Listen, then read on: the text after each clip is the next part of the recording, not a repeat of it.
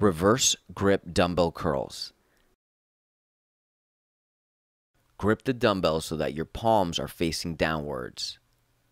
Your arms should be fully extended while your feet should be positioned at around shoulder width apart from one another. Only your forearms should be moving during this exercise, and you should continue with the movement until the dumbbells are at a shoulder level and the biceps are fully contracted. Repeat this motion up and down. This is a great exercise that works your biceps and forearms. Hey, did you enjoy that video? If so, make sure you like and share, and don't forget to subscribe.